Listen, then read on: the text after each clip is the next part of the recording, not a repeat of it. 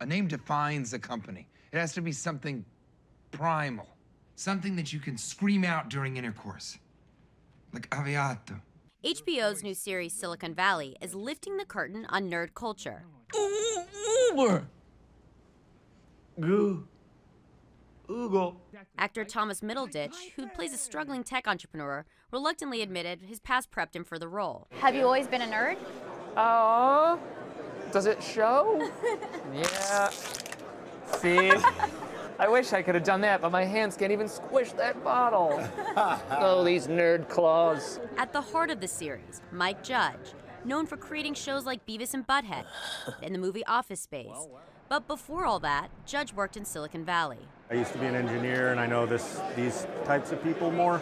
These types of people are now the new rock stars, and Hollywood's taken notice. Yeah, very introverted programmer types. Just seeing what somebody with billions of dollars and nobody around to tell them, no, don't do that. I met the show's creators last September at a conference where tech entrepreneurs go to get discovered and launch their startups. When I saw you guys, you were at TechCrunch Disrupt last September, kind of doing research for this. But yeah, we went to parties. We also, we visited with incubators and startups. We enter Pied Piper and TechCrunch Disrupt.